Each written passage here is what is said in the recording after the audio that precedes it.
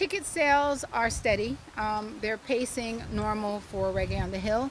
We produced Hennessy Artistry in December, and we found that since COVID, a lot of persons wait later to buy tickets. I guess they're afraid that something could happen again, right?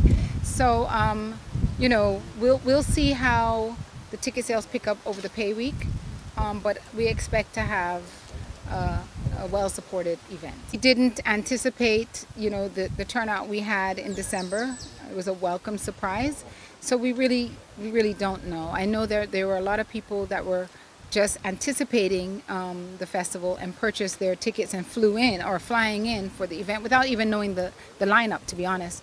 So I expect that the excitement is building and that people will come out. People miss Reggae on the Hill. We all miss Reggae on the Hill. So I think that it's going to be a day. It's a family fun day. It's a Sunday.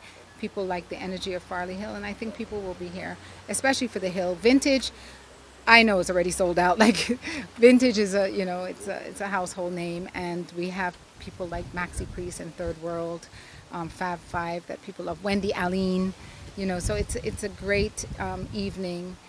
Q is doing their thing with embracing that night and pushing, so I expect that also is going to be interesting. And then we have something that we did differently on the beach. We have a themed beach called Bad Like 90s Dancehall, which was a period in dancehall music that was well loved by everyone, the young and the old alike. We chose artists that we thought represented the period the best, Mad Cobra and TOK. And then we fused that with, some of the upcoming artists that, the younger generation identify with. So we are saying they're bad like 90s dancehall. They're not from the period, but their energy is the same. So we have a fantastic singer named Byron Messia, who is upcoming and new. And we have a very young talent named Sosa. But we always like to kind of introduce new talent and use our platform to kind of embrace culture.